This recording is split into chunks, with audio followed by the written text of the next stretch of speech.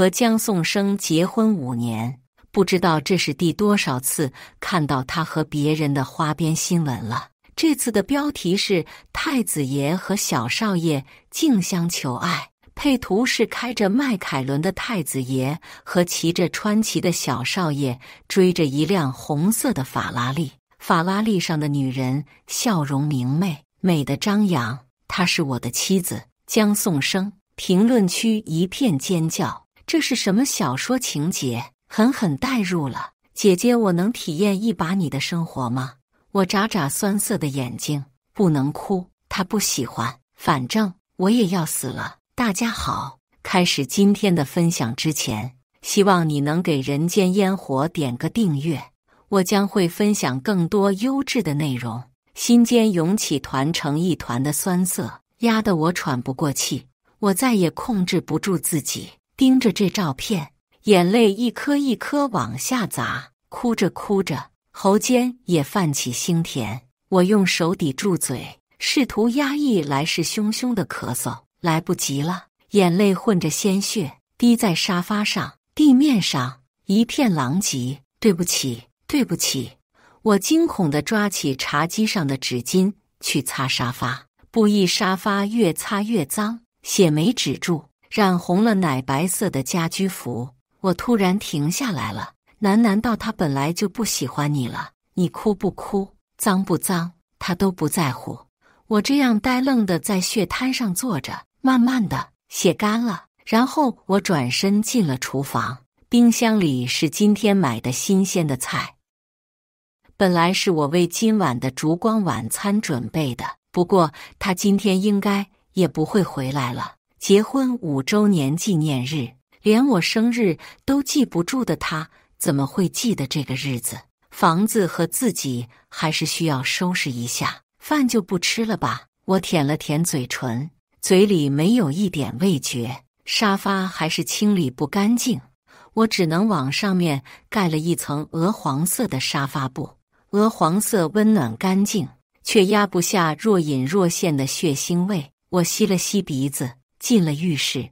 主卧的浴室是宋宋当初亲自设计的，镜子很大，他总说这样他可以更好地看我。我们家青燕真好看。我红着脸，白毛下的耳朵悄悄竖了起来。眼睛好看，嘴巴好看，鼻子好看，耳朵好看。他凑到我耳朵边，偷偷亲了一口，我浑身就僵住了，湿漉漉的眼睛无措。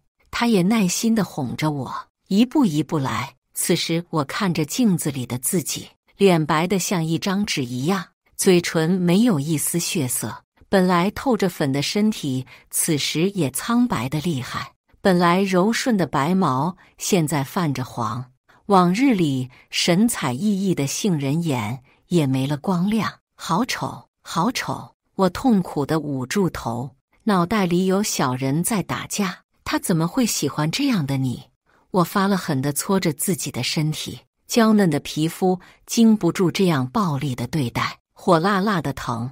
在他隐隐要渗出血丝的时候，我停了手，还是有几处破了皮。我贴上了创可贴，沾了血的衣服被我丢进垃圾篓。主卧没有新的家居服了，我只能裹着浴巾去了楼下。门口突然传来动静，我眼睛亮了亮，他回来了。我扣了扣手，有些紧张地咽了咽口水，已经好久没见到他了。鼻子动了动，刚刚洗过澡，香香的，确实是宋宋。他冷漠的视线落在我身上，眉头紧锁，声音都透露出不耐烦。少了你穿了，我快不就下来了。我张张嘴，急切地想要解释，他的手机却先响了。我只能垂着头站在离他不近不远的地方，细细打量他。宋宋瘦了些，穿着黑色的吊带裙，露出锁骨，和红唇相配，很性感。不知道对面说了些什么，他的眉眼都染上了笑意。他好久没对我笑过了，我一时看得有些痴迷。我就来。他笑着挂了电话，目光重新落到我身上时，又恢复了凉薄。我的心又开始闷闷的疼。他又要走了吗？打电话的是谁？今天在路上追着他的人吗？你刚刚要说什么？我摇了摇头，忽然不想解释了。空气中隐秘的血腥味让我不适，他却突然揪住我浴袍的领子，力道很大，我没站稳，压着他摔在了沙发上，守护着他的脑袋磕到了桌子，有些疼。我拧拧眉，急切地想要检查宋宋是否受伤，他却厌烦地推开我，别碰我，脏。我一时之间不知道该如何反应，一颗心如坠冰窟。宋宋，我小心翼翼地试探着开口，声音哽在喉咙里一般，酸涩又沙哑。我刚洗过的，我不脏的。我抓着宋宋的手，想让他摸摸我的头发，他却把我的手一把甩开了。滚！嗓音里是藏不住的厌恶。已经这么讨厌我了吗？我起身，却不敢伸手扶他。宋宋的头发有些凌乱，黑裙的褶皱恰到好处。我就在原地一直盯着他的背影，直到门被砰的一声关上。迟来的悲伤几乎要将我整个人吞噬。明明之前还很好的，我真没用。头发下的耳朵不知道是什么时候探了出来，我伸手安抚地摸了摸，他又奄奄地垂了下去。我拖着疲软的身体准备上楼，灯光忽然都灭了，家里的电费好像是很久没交了。我不喜欢黑暗的环境，残存的理智几乎快被击溃。我脑袋里不停地回想着与宋宋有关的一切。今天明明是我们5周年纪念日，我却把宋宋气走了。摸索着下了楼，我找到被我扔在沙发上的手机，给宋宋打了电话。嘟嘟嘟，对不起，您拨打的电话暂时无法接通，请稍后再拨。Sorry。我挂断电话，一遍又一遍地按着通话键。终于，宋宋接了电话：家里停电了，你能回来陪我吗？宋宋没说话，那边是喧闹嘈杂的歌舞声，伴随着几个陌生男女的声音。谁呀？你家那只粘人的狗。生生，你怎么还不和他离婚？我挂了电话。粘人吗？是我太粘人了，所以宋宋烦我了，不愿意再喜欢我了吧？我的脑子并不聪明，现在长得也没有以前漂亮了。宋宋怎么会继续喜欢我？我趴在沙发上想着想着，一直到很晚才迷迷糊糊地睡去。第二天还是被电话吵醒了。我撑着沉重的脑袋接起电话，是赵医生打过来的。青燕，今天记得来复查。他是我的主治医生，是我爸爸妈妈的朋友。爸爸妈妈去世后一直对我很照顾。赵叔，我不想治疗了。我喃喃道，这个病本来也就不能根治，与其拖着这一副躯体苟延残喘，不如好好过好最后的日子。赵叔却并不意外的样子，听筒里传来他叹气的声音：青燕，你现在过得好吗？我沉默不语。赵叔心里应该也清楚的，如果好的话，之前几次化疗不会是我一个人去，如果好的话，我拼了命也要多活些10日。最后他只说了一句，年轻人的感情就是缺交流和沟通。可是宋宋现在都不愿意和我多说一句话了。我轻轻递到了谢，他还是坚持让我去一趟医院拿点止疼药。我给物业发信息交了电费，换了身衣服出门了。车库的钥匙不在我手里，我只能打车去医院。开车的司机也是兽人，狼的拟态还没有完全消失，看上去很霸气。我不由得想到昨天照片上的那个小少爷，我的拟态如果是狼的话，宋宋会不会再多喜欢我一点？可是我只是一只很笨很笨的萨摩耶。这个世界有2种人，一种是纯粹的人类，另外一种是保留了部分动物特征的兽人。2种人在现今的社会上保持着微妙的平衡。兽人也有一些人类所不知道的隐秘。兽人相当于双性人，男兽人也是可以怀孕的。你长得挺漂亮，白色头发，你是萨摩耶？我支着头看窗外，司机找我搭话，我点点头，浅浅地笑了笑。是的，兽人不是不能单独去人类医院吗？你的人类伴侣呢？他很忙，我家长辈在那家医院工作。我勉强维持住脸上的笑意，看来不是个合格的伴侣。狼人若有所思，接下来的路程一路无话。我昨天晚上没休息好，在路上就打起了瞌睡。我睁开眼睛时，狼人透过后视镜看着我，也不知道看了我多长时间。他对我感兴趣，我抿了抿嘴，对这样的目光并不陌生。我从小就长得漂亮，经常有兽人说要把我娶回家。谢谢你，超出的费用我会通过平台支付给你。我拉开车门，走下车，面前就是仁德医院。在门口我却被保安拦着，不能进去。兽人就是不能单独进去，你必须有伴侣的陪同。我和赵医生约好了的，我耐心解释，因为迟到了，赵叔正在手术中，不能像往常一样来接我。保安粗暴地想要推开我，却被一双苍劲有力的手拦下。我转头，是刚刚那个狼人司机，他对我眨巴眨巴眼，示意我配合他，我就是他的伴侣。现在可以进去了吗？他沉声询问那个保安。保安或许是被狼人的凶狠吓到了，拉开警戒线，放我们进去。刚刚谢谢你，我真诚地向狼人道谢。所以我现在能知道我伴侣的名字了吗？他笑得明朗，我鲜少听到这样直白的打趣，脸蹭一下烧了起来，连到耳朵根。我叫许青燕，你在干什么？手被人拽住，我猝然闯进江颂生含着冰渣子的眼里。颂颂，我慌张地想要解释，一道声音突然从转角处传来，生生。是宋宋最近喜欢的那个兽人，边牧宋江耀，也是和我有一半相同基因的弟弟。他穿着一身病号服，朝我们这边走来。宋宋松开了我的手，快步走到宋江耀身边，嘴里吐出的话虽是指责，却带着宠溺。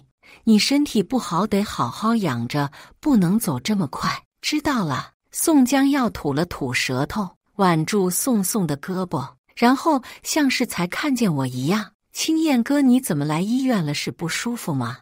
咦，旁边这个大美女是哥的女朋友吗？宋江要说话还是一如既往的让人讨厌。我攥紧了拳头，像吃了柠檬一样，整个人都酸酸的。管他做什么，宋宋的一句话直接让我泄了劲。身边的人突然低低地笑出了声，鼓了鼓掌，真是一出好戏。诸位都当我是空气吗？第一，我是在路上遇到的这位漂亮的先生。狼人指了指我，我的耳朵还是烫烫的。第二，我确实挺想当他女朋友的。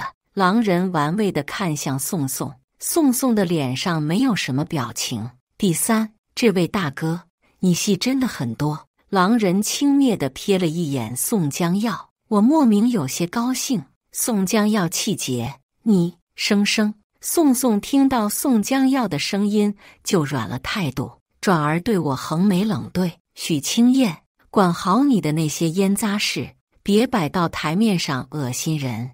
我浑身的温度骤降，心脏被狠狠地攥住，弯腰猛烈地咳嗽起来。宋宋再没看我一眼，带着宋江耀走了。我咳得眼泪都要流出来，背上的手轻轻拍了拍，我吓得尾巴从后面钻出来。又是那个狼人，对不起，让你看笑话了。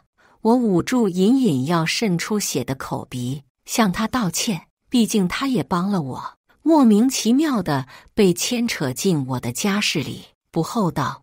我也并不认为刚见面的人会对我一见钟情，就算是，也不能麻烦人家。许青燕，他挑眉，我点点头，血又控制不住地流下来，一时间头晕目眩，身体不受控制地往下栽，落入一个结实的怀抱里。失去意识的前一秒，我迷迷糊糊听到一句：“眼光有够差的。”再次睁眼，就在病床上了。入目是赵叔关切的脸，他伸手探了探我的额头，有些低烧。你这段时间身体状态又差了不少，语气里是浓浓的关心。我有些愧疚，这段时间送回家的频率更低了。我不想做饭，就一顿一顿的饿着。萨摩耶肠胃本来就不好，吃那么点儿，怪不得1.8米的男人轻得跟片羽毛似的。是那个狼人。我转过头，果然在病床旁边看到了他。他手里正削着一个苹果，见我看他，咧开嘴笑了笑，手中的刀换了一个方向，切出一个小块，喂到我嘴边。我下意识地张口吃了。谢。他摆摆手，可别，咱俩认识几个小时，你都说了多少个谢谢了？你真要报答，我就以身相许算了。咳。赵叔尴尬地咳了咳，我恨不得找个地缝钻进去。这人说话嘴也没个把门，尽说些有的没的。你们先聊，我去别的病房看看。赵叔嘎吱窝下夹着病历本就出去了，留下我和那个狼人。气氛一时有些怪异。你怎么不问我的名字？他的苹果削完了，有一口没一口地咬着。我下意识舔嘴，刚刚苹果的清甜还在口腔中蔓延。那你叫什么？不告诉你，你那女朋友可是花边新闻的热门人物。他又咬下一口苹果，哪里有人跟人聊天往心口上扎刀的？我有些郁闷，见我不答话，他又自顾自地说着：“萨摩耶，你在家干什么？当家庭小主妇？”我叫许清燕，我叫顾意。他正色道：“我正在思考是哪个意。”他下一句话就又不着调了。那现在我们算是认识了，我可以追你了吗？我认真地和顾意说清楚我的情况。我是有家室的人，并且我很爱我的妻子。我顿了顿，觉得有点可笑。现在我连一句夫妻恩爱都不敢说出口了。而且如你所见，我举了举吊着水的手。赵叔跟我说过了，我最多还有3个月。扯了扯嘴角，苦涩的笑扬起。我居然会对一个认识几个小时的陌生人袒露我的伤疤，这样也好，他应该会知难而退吧。婚姻嘛，没有感情了就离。故意顺手扒了个葡萄抛到嘴里。至于你命不久矣。故意扬了扬唇。爱情是没有实现的，1秒钟是爱，1分钟是爱，1个月、1年、1辈子都是爱。我愣了愣，第一次听到这样关于爱情的言论。如果没有一生一世一双人，那也能叫爱吗？我脑袋笨，想不通这样的问题。从赵叔那里取了药，故意硬要送我回家，我拒绝。今天已经麻烦你够多了，那也不多这一件了。他靠在车上，由于没有规范停车，车上还有一张罚单，有些滑稽。那我给你钱。我最终还是选择打开车门坐了进去，原因无他，挂完所有的水已经很晚了。我和宋的别墅在郊区，不太好打车。车上和顾意加了联系方式，他的头像是一座山，像大叔一样。记得想我。顾意对我招了招手，走了。想你干嘛？我摇摇头，给顾意赚了几万块钱过去。然后顺手把他拉进了黑名单。打开门，客厅的灯却亮着。我换鞋的动作一致。宋回来了，哥。宋将要端着一盘草莓，穿着我的家居服，先发现了我。宋带宋将要来我们的婚房。我拧了拧眉。江宋生呢？生在洗澡呢。宋将要无辜地耸肩，像主人一样坐在沙发上。声音不复在人前的清冽干净，带着挑衅。许清燕，生已经不爱你了，你这样缠着他，只会让他觉得恶心。我习惯了宋将要人前人后的2副面孔。小的时候他就这样，什么东西都想要和我抢。你这样的行为和你爸爸有什么区别？我嫌恶地看了眼沙发，想该换一个，真脏。宋江耀的爸爸是他的逆鳞，他就是他爸爸设计我爸爸的产物。他几乎要跳脚，却忽然压低了声音：许青燕，你知道他为什么不喜欢你哭吗？我脑袋里有什么东西轰然炸开，因为你哭起来太像我，思绪像断了线的风筝，我无法进行思考，耳边嗡嗡响。青燕别哭，青燕不要哭了，你能不能别哭了？哭就知道哭。锁骨上突然有一股凉意，我伸手摸了摸，又流眼泪了呀。将要不过就是睡不惯医院的床，你至于吗？视线和思绪重新聚焦，我才看清眼前的场景。宋江耀额角磕到了，血液丝丝缕缕地渗出来，青青紫紫的，看上去很吓人。宋宋扶着他坐下，站起身，与我对峙。许青燕，本来该难过的。我垂眸，无声地用眼睛描摹宋宋的眉眼，可现在我只觉得无聊极了。这样不分青红皂白的指责和偏爱，指甲深深嵌入肉里，我齿间的声音支离破碎。江宋生，我们离婚吧。你说什么？宋宋定定地看着我，眸光沉沉。我微微仰头，闭着眼睛，平复着内心的汹涌与挣扎。在睁眼时，我眼神恢复了清明。我们离婚，哈哈哈！宋宋仿佛听到什么大笑话一样，用手握住我的下巴，逼迫我低头与他对视。许青燕，离婚不可能。我不懂宋宋眼中的愤恨和失望从哪里来，明明先不爱的是他，我只是攒够失望了，想离开了。直到他开车带着宋江要离开，我才回过神来。滴答滴答，我烦闷地擦了擦嘴角和鼻子，怎么又流血了啊！我胡乱拆了几包药，塞进嘴里，冰凉的水和苦涩的药一同涌进胃里。我微微蜷缩着身体，好疼。缓了一会儿，我跌跌撞撞地站起身，给沙发换了一层沙发布。宋江要沾染过的东西，脏了。回到主卧，我打开灯，一眼就注意到床单不是出门时的整洁。不能乱想。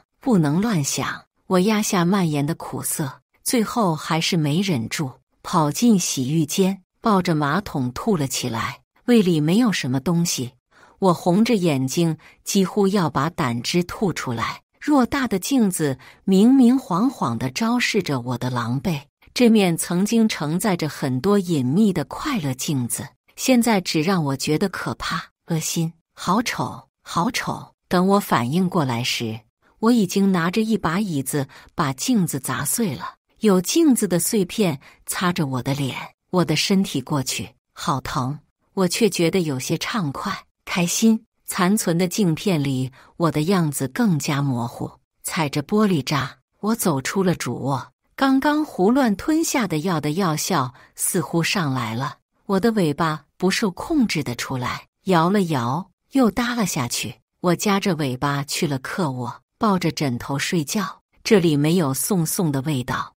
我浑浑噩噩地在别墅里过了几天，冰箱里的食材都吃完了，好像该出门了。我揉了揉眉心，总感觉自己忘性越来越大。简单收拾了一下自己，路过主卧时看到碎掉的镜子，我微愣，镜子怎么碎掉了？痛苦的回忆如潮水一样淹没我，又流眼泪了，脑袋又开始疼。我捂着脑袋蹲下，耳朵也痛苦地抖动。片刻后，我的眼神变得空洞茫然。我生病了。宋宋不要我了，我得出门买东西了。家里的大门从外面能够锁上，从里面打不开。我又试了几次，才确认结论：宋宋把我关在家里了。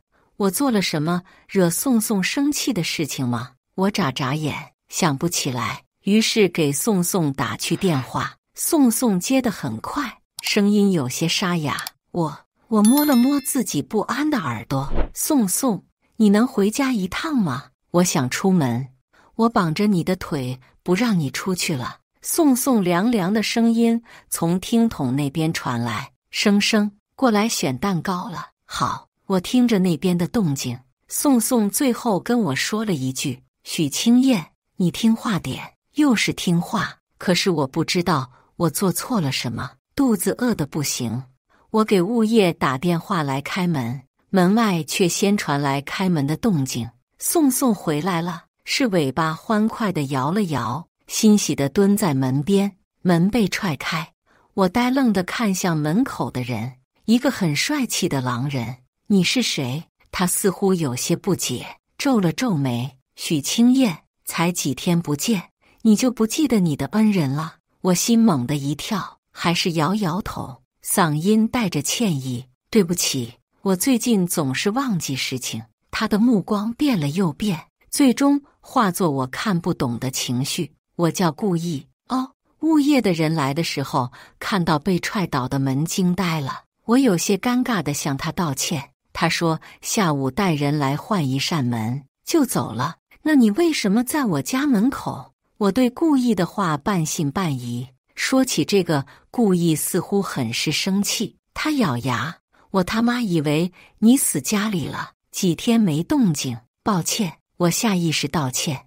你大学是学客服的吗？这么喜欢道歉？故意打断我的话。我挠挠头，我学的正东方，厨师专业，萨摩耶不是很怕热。故意开着车，车上放着音乐，我很喜欢的歌啊。我看着车窗外面闪过的风景。为什么要学厨师呢？最开始我学的不是厨师的，兽人学龄和人类不一样，我们15岁就可以进入大学，2年就可以毕业。我身体一直不好，拖到18岁才入学。那时候我刚失去父母，从小被父母保护得太好，身体又弱，我就经常受人欺负。那次被校园霸凌，我被几个熊人堵在巷子里，打得恢复了兽形，才被堪堪放过。我就是那时候遇上宋宋的，他那天从巷子口路过好多次，我嗷呜嗷呜的小声叫唤。最后一次路过时，他故作冷漠地把我抱起。你都躺了这么久了，应该也没主人来接你，那就跟我回家吧。家吗？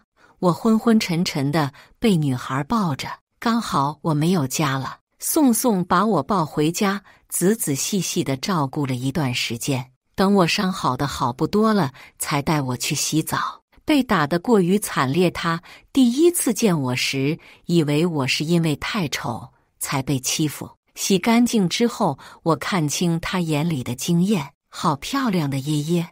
我害羞地捂住自己的蛋蛋，耳朵缩起来，不敢看他。宋宋的家那时候不大，但收拾得很干净。他好像没有什么钱，但是每天回家都会给我带罐头和玩具。我其实不喜欢吃这种东西，我肠胃弱，乱吃东西胃会很难受。但我不想让宋宋失落，我一直在找时机向宋宋坦白，恢复人形。最后选择了小时候听过的田螺姑娘的故事。那天我系着围裙做了一顿大餐，点上烛光，等着宋宋回来。宋宋见到人形的，我还以为走错了家门。我暗戳戳地穿了自己最漂亮的衣服。网上说要抓住一个女人的心，就先抓住她的胃。我怕我做的菜抓不住宋宋的胃，那只能靠美色加持了。我的考虑是正确的。宋宋尝了我做的菜，点头说好吃。我尝了一口，好难吃。是因为我秀色可餐吗？我认真地看着宋宋，他被我的直白弄得不知所措。后来我就靠美色上位了，还转了专业，学了厨师。再后来呢？故意听得认真。再后来我做的菜就很少等到他的女主人了。我声音很轻，值得吗？他问。我爱宋宋啊。我对他的问题感到疑惑。我们狗狗一生只忠于一个主人，从宋宋把我抱回家的那一刻起，我就属于他了，也只会听他的话。蠢狗！故意暗骂一声。我耳朵动了动，听见了，并不反驳。我本来就不聪明，我一个人在超市里采购了很多食材，故意有事先走了。我忘记他为什么会在黑名单里面了，无所谓了，他自己把自己拉了出来。我没什么朋友，故意看上去人还不错，虽然人很毒舌，我有些雀跃，能够在最后的时间里能够交到一个新朋友。回到家门已经修好了，师傅交给我几把新的钥匙，之前那个门锁坏了，我帮你换了一个新的门。谢谢。我攥着手里的钥匙，想给宋宋打个电话，让他回来拿钥匙。看到白天的那条通话记录，却停住手。宋宋不想让我打扰他，那我就一直在家，等宋宋回家吧。日子一天天过去，我每天都换着花样做饭，等着宋宋回来，却只能在手机上刷到他的近况，大部分是他和宋江要花落并美人之手，跑车和机车追不上的女人。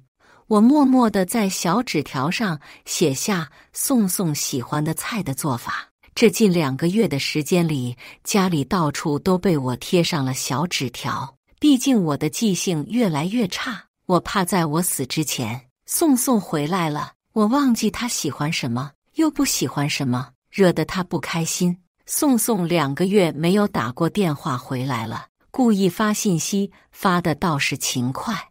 我翻着他刚甩过来的一组照片，是海和沙滩。最后一张照片，他露了脸，狼耳和墨镜很配。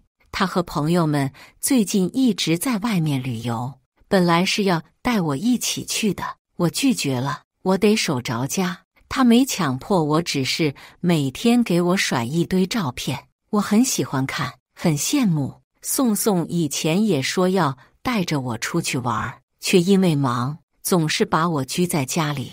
我揉了揉脸，该吃药了。赵叔的止疼药药效越来越差，我几乎整夜睡不着觉，身上的衣服也更加宽松。病态的身体总是会自己浮现出青紫的伤痕，不疼，只是看上去吓人。我揉了揉眼睛，窗外已经暗了。我在沙发上睡了一整天，愣愣地坐起来，孤独席卷而来，大尾巴有一搭没一搭的在沙发上扫着，凉凉的。我低头，什么时候换的木质沙发？我记得以前是。我捶捶脑袋，想不起来。屋里的灯突然亮起来，我用手挡住眼睛，一团温软的东西窝进我的怀抱。我屏住呼吸，鼻子嗅了嗅，是宋宋的味道，好浓的酒气。他喝酒了吗？青燕。宋宋不安地在我怀里蹭蹭，调整着舒服的角度。我的目光温柔的像水一样。宋宋突然凑近我，呼吸落在我的脖颈皮肤上，激起一层鸡皮疙瘩。我小心翼翼地低下头，亲密接触间全是醉人的酒气。我不敢开口讲话，眼睛也不舍得眨一下，怕破坏这难得的温情时光。好近。宋宋往前拱了拱，找着我的唇吻了上去，温度渐渐攀升。我推拒着宋宋，不在这里，去房间。不知道为什么，我对沙发有些反感，木头硬且冰凉，硌得我浑身不舒服，呼吸渐渐急促，又逐渐细碎。不去房间，温软的唇四处游走，激起层层波澜。我心软得一塌糊涂，忍着疼，顺应他。突然响起的刺耳的电话铃声，却将暧昧的氛围破坏得稀碎。宋宋的手上的动作停了下来，眼底的醉意渐渐清醒。我突然害怕直视他的眼睛，也不愿意揣测他眼里蕴含的情绪。这2个月我忘了许多事情，但我和宋宋的婚姻出现了问题，这是毋庸置疑的事实。果然，宋宋接起电话，拢了拢刚才弄乱的衣摆，我的心慢慢收紧，浑身上下都隐隐作痛。这样的时候，他都要哄别人吗？我也好疼啊！宋宋疼得想要早点死掉了。他对那边温声哄着，好一会儿才挂了电话，视线再落到我身上时，像淬了冰碴子一样扎人。我不知道现在的自己看上去有多么狼狈，多么丑陋。不安地动了动腿，我试图拉住宋宋的衣角，挽留他，却被他一把打开，自己把衣服穿好。我不会碰你的。我咬唇，把耳朵、尾巴都放出来，尾巴勾着宋宋的手，轻轻扫动着，耳朵从柔顺的发间探出来，耳廓透着淡淡的粉，不安地抖动着。宋宋突然俯身，把我按在木质沙发的靠背上，发了狠地吻我。我呼吸不上来，想挣脱，却怕弄伤宋宋。他察觉到我的意图，重重地在我嘴上咬着，我气息不稳，害怕极了，尾巴不安地竖起，他却突然松开了。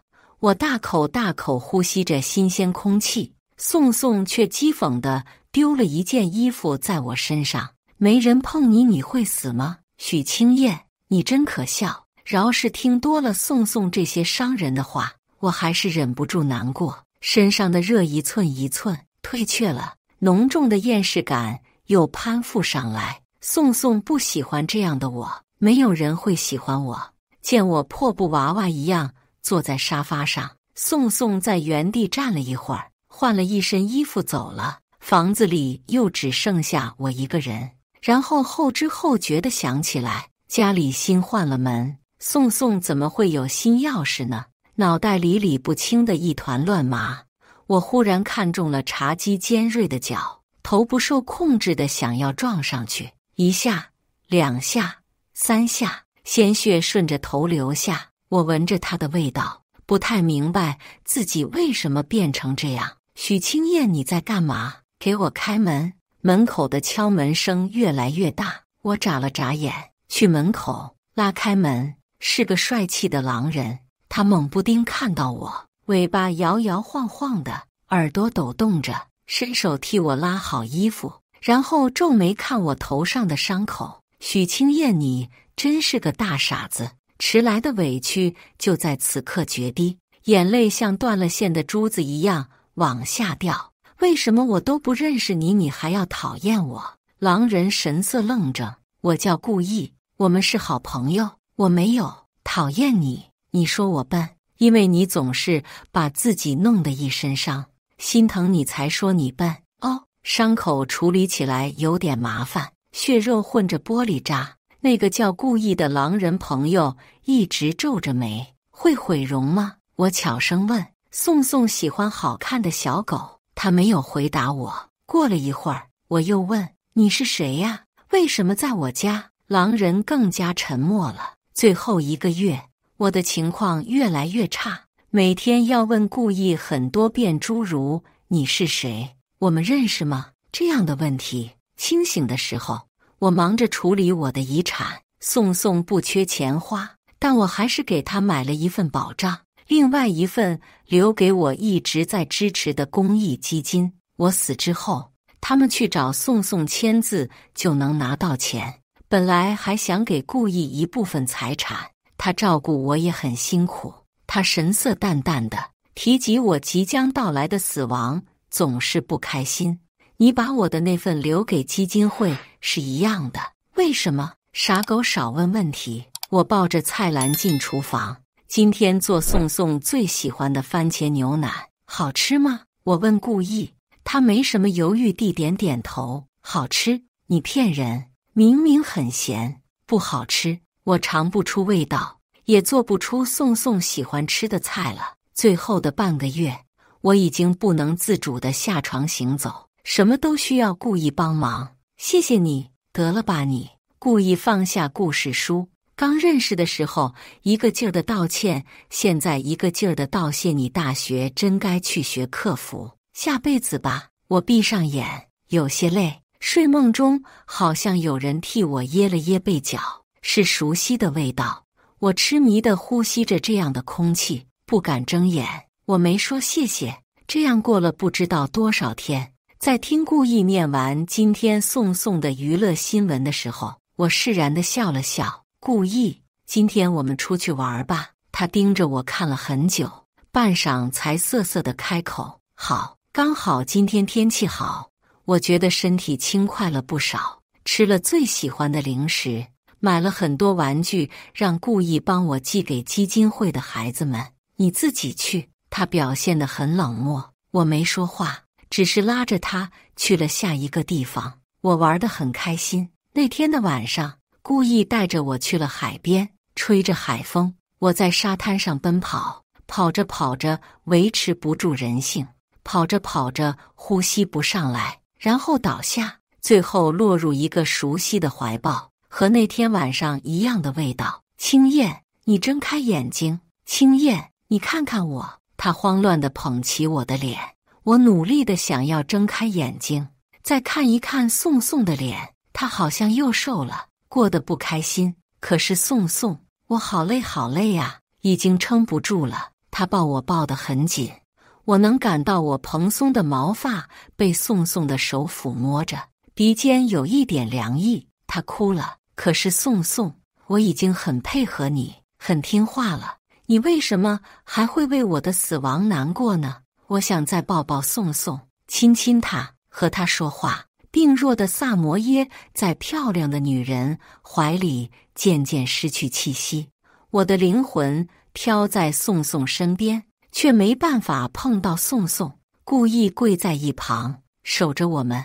宋宋的双眼空洞无神，麻木又绝望。我环抱着他，心疼地吻吻他眼角的泪。可是我只是一个灵魂，没有实体了。他其实什么都知道。故意看着宋宋抱着的十分漂亮的萨摩耶，眼睛也有些红。宋宋的眼睛逐渐聚焦，颤着声音喃喃道：“怎么会？”故意啧了一声：“江宋生，你其实知道的，对不对？你只是不敢面对你已经动摇的真心。他其实很聪明，不是这样的。我爱他的，我爱他的。”宋宋像是突然想到了什么，掏出手机。我看着他的手机屏幕，他给赵叔打去了电话。为什么他会死？你不是说兽人历经绝望之后就会重获新生吗？你骗我，你们都骗我。我蹭蹭宋宋的头，想告诉他，赵叔没有骗人，可是青燕一直爱着你。赵叔平和的嗓音中掺杂着悲伤。宋宋脸色一瞬间变得灰颓，手上脱了力。我的尸体从他怀里滑落下去，他又急急地接住我。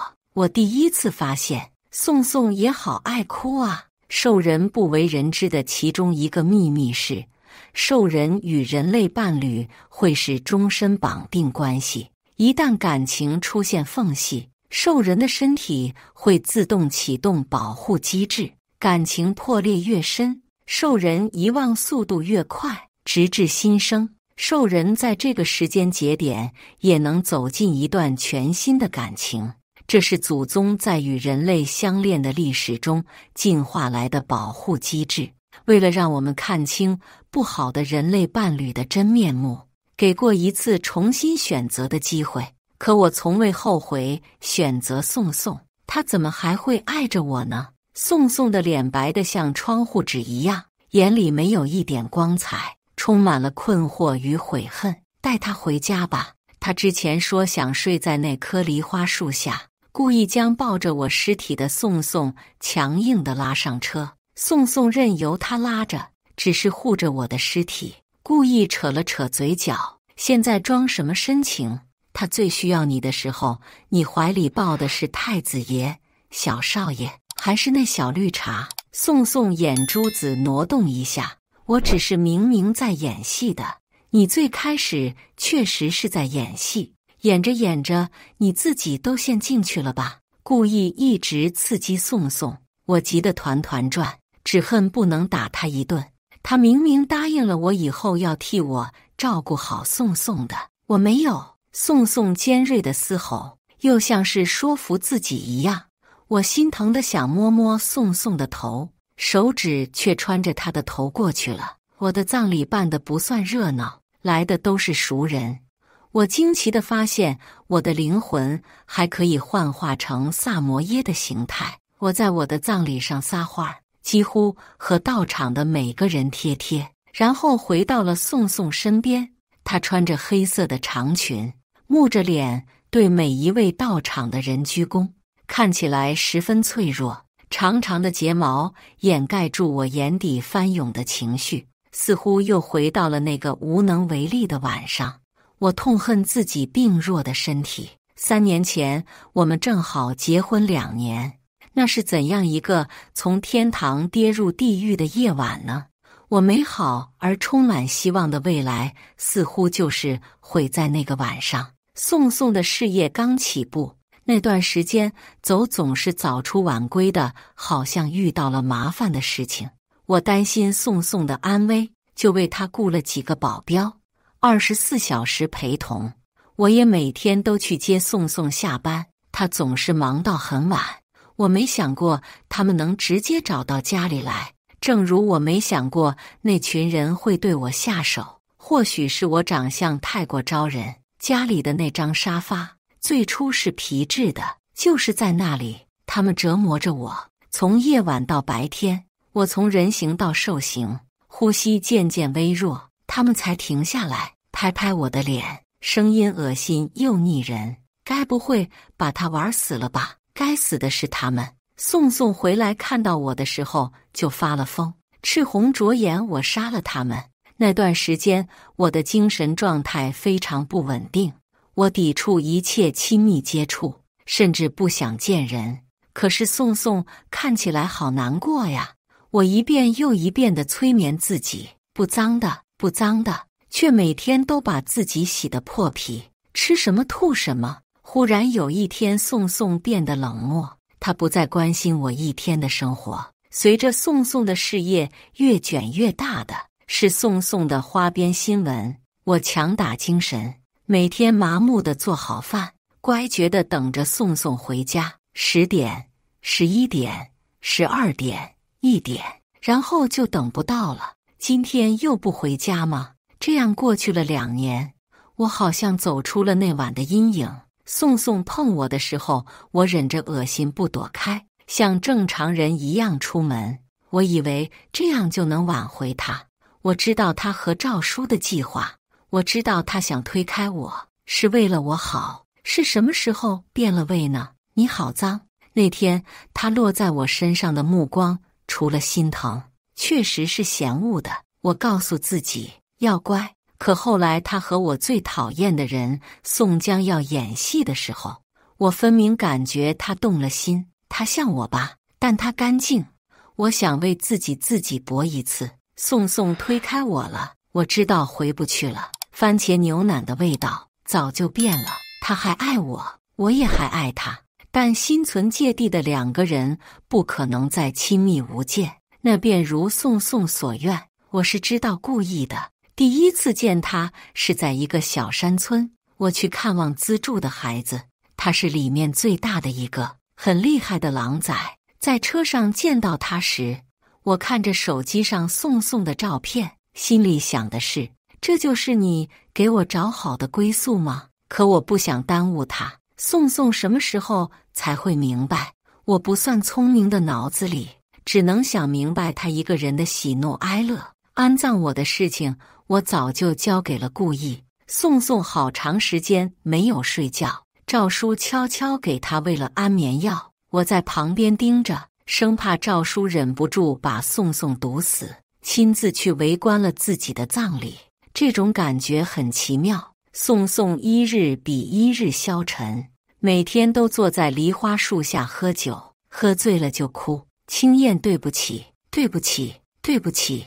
我化作兽形窝在宋宋身边，想用尾巴为他擦掉眼泪。不喝酒的时候，宋宋公司的人总来催，江总，公司离不开您呀，江总。宋宋神色淡漠，像是听不见一样。最爱事业的人现在却整日地守着亡夫。我的灵魂越来越弱，有时候会陷入沉睡。我不知道我还能这样陪伴宋宋多久，心里却估算着时间。基金会的人也应该快到了。终于有一天，基金会的人带着一对龙凤胎上门。你好，请问是江颂生女士吗？看到那2张与我极为相似的脸。宋宋眼里这么多天以来第一次有了细碎的光。其实我也是第一次见他们。其实最初发现怀受胎的时候，我是厌恶的，但感受到胎心的跳动，我忽然不忍心了。宋宋那时候和我的关系已经变差，我想在他身边留下一点我的痕迹。怀受胎12月，生下他们，我没看一眼，直接将他们送到了一直在资助的基金会。遗嘱上写的是用这对龙凤胎来换取捐款。我第一次对宋宋这样自私，看着宋宋颤抖着手在文件上签字，我的灵魂却轻轻地散开了。我化作一阵风，最后一次吻了爱人的眉眼。对不起，宋宋，如果可以，我想亲口告诉宋宋，我永远是你的忠犬，无条件臣服于你。以上就是今天分享的故事。大家有什么想说的、想吐槽的，欢迎在下方评论交流。也更希望能给人间烟火点个订阅，我将会分享更多优质的故事内容。